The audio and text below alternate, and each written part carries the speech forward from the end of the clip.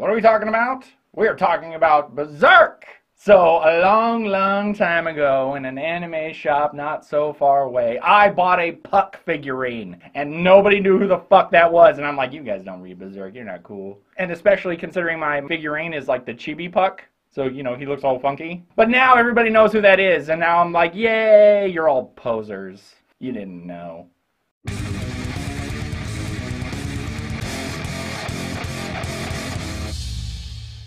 Some of you may remember a long time ago, I did Berserk, the series, which was the old anime. And then, not too long ago, I did the Berserk, the Golden Age Arc Trilogy movies. This Berserk series is a continuation of the Golden Age Arc Trilogy movies. Look, if you're a fan of Berserk like me, you're gonna watch the series.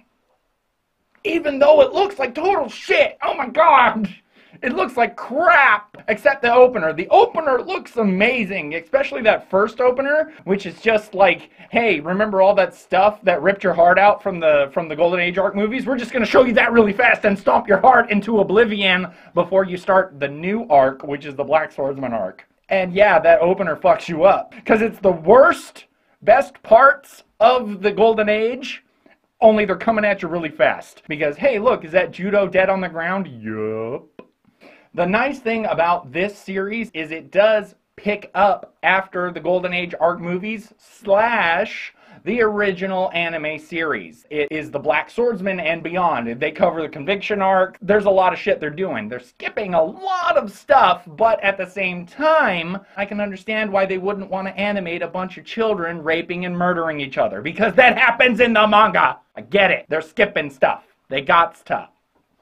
In the Black Swordsman arc, Guts is basically hunting apostles. He's basically walking around hunting apostles. If you're an apostle, fuck you, I'm gonna kill you. Guts is looking for revenge. He's going to tear open every apostle he can find so he can get to the God Hand and fuck those guys with a cannon arm in the face. Because he's got one of those now. And it's rad. It does turn into an ensemble piece, but at the same time, you kind of need that, especially considering the rest of your ensemble is dead, and you were really attached to them, so getting a new ensemble isn't the worst thing. You have new characters, and you kind of have mixed feelings about these new characters because they're trying to fill old character shoes, but, you know, it's not the same. Fuck you. You're not Judo. Isidro, he's this little thief punk that is following Guts around because he wants to be strong like Guts. And he's annoying and kind of funny. He can kind of hold his own, but at the same time, you know, Guts has to save him. Puck and Isidro are definitely your comic relief, because otherwise it's really dark and depressing. And people are just getting raped and tortured and eaten just all the time. The first time, like, Puck did something that I really laughed at was when Isidro was trying to steal Guts' sword. And Puck was like egging him on, now you gotta pick it up! And then when he picked it up, he fell on him. And Guts wakes up and looks over at Puck, and Puck goes, I caught a thief. He's just standing on him under this sword. I caught a thief! Right? It was funny as shit. I am enjoying Puck. He's funny. They animate him well. Puck is an elf. He looks like a pixie, but he's an elf. He's got little wings. He's an elf. He can heal Guts with his little elf dust. He's useful. And he's funny. So, yay. That's what Guts needs, because otherwise Guts is quickly being devoured by the revenge beast that lives inside of him. Quickly. It's bad. Casca's broken. Her mind is broken. Remember the warrior Casca? Remember how badass of a warrior she was? Well, now she's walking around like this. And that's how she is now. You know what happened to her, and it sucks! And you're super pissed off, and now you understand how Guts feels all the time. And since he's got this goddamn brand on him, there's no sleep, because every time the sun goes down, fucking evil spirits try to eat his face. They use this super crappy 3D animation that looks super shitty, and the only thing I can think of for why it's being done that way is because they're trying to make it as fast and as inexpensive as possible. That's the only reason you would do this. You're on a time crunch and you don't have a big budget. Okay, so make it rough and dirty. You're gonna stick around for the story because, man, oh man, they are telling that story, but like watching it If you're a fan of animation, this is not your thing. It looks like shit.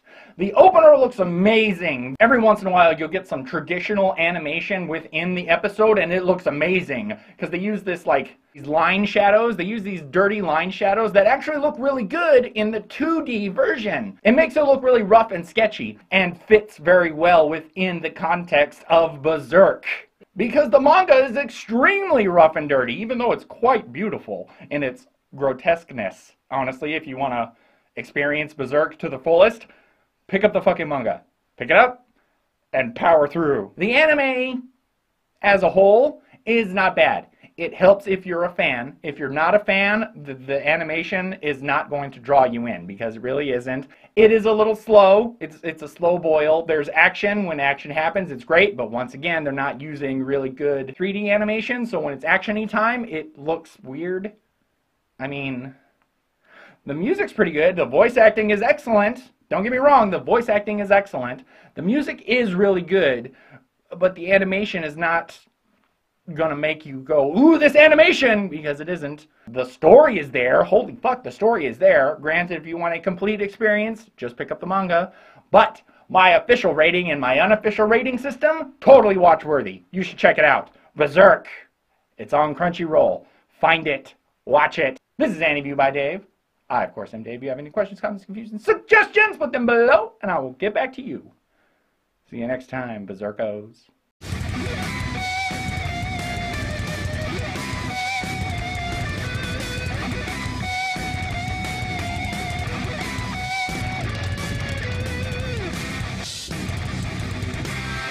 You meet Farnice and Serpico in season 1 of the new anime, and at first they're his enemies. They're dicks, all right? They work for the what? The Holy Chain Knights or the Heavy Holy Chain Knights from the Holy See or whatever.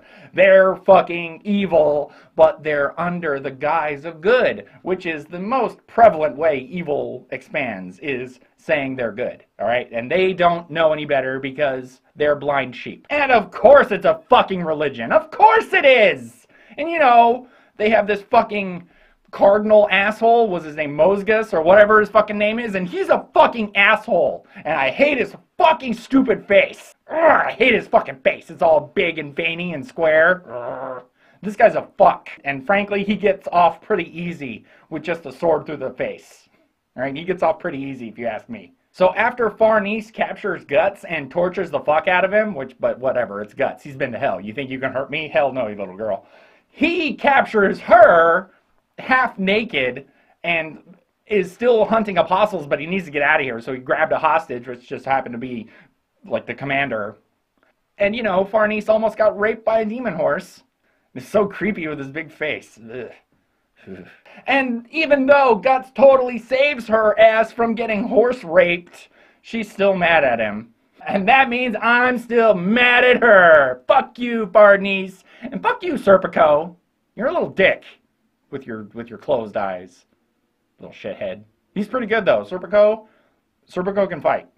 And now Guts is babysitting again. Casca, Farnice, Isidro, Serpico, and in the anime currently, well, actually, he's not babysitting Shirky because she can hold her own. And I'm really excited because we should be getting Guts in Berserk armor. And in the season 2 opener, which is going on right now, it's totally in the opener. So I'm hoping we're going to get it like within the next 2, 3, maybe 4 episodes. But we're definitely going to get it this season, and I'm super excited. At the end of season 1, Griffith comes back. And you're so fucking mad at him. I'm so fucking pissed at you, Griffith. Oh, God, I'm so fucking mad at Griffith. Fucking Griffith replaces the entire Band of the Hawk with an entirely new Band of the Hawk, and you can tell who's supposed to be who. But the one that really hurts the most is when he gets New Ricket. New Ricket is like, oh, you son of a... He's not even dead, and you're replacing him. Granted, he goes to him and asks him if he wants to join up again. Like it's cool, man. Hey, you know that thing I did? Whatevs. Don't live in the past. Are you fucking kidding me? My wife and I are literally screaming, "Griffith, you betrayed us!" Because he did, and we were pissed. So we did the only reasonable, rational thing that we could do, and we got the Berserk and the Band of the Hawk video game and started fucking murdering shit. So the literal translation for the Band of the Hawk is the Band of the Hawk. That is the literal translation. However, the original author, Kentaro Miura, used it in the slang, so it's technically the Band of the Falcon because he likes Star Wars. It's the Band of the Millennium Falcon, not the Band of the Millennium Hawk. But if you were to take it from its literal meaning, the way he wrote it down, yeah, it says Hawk. But he didn't mean it that way, so it's Falcon, because he's a Star Wars nerd. But that's okay. I love that.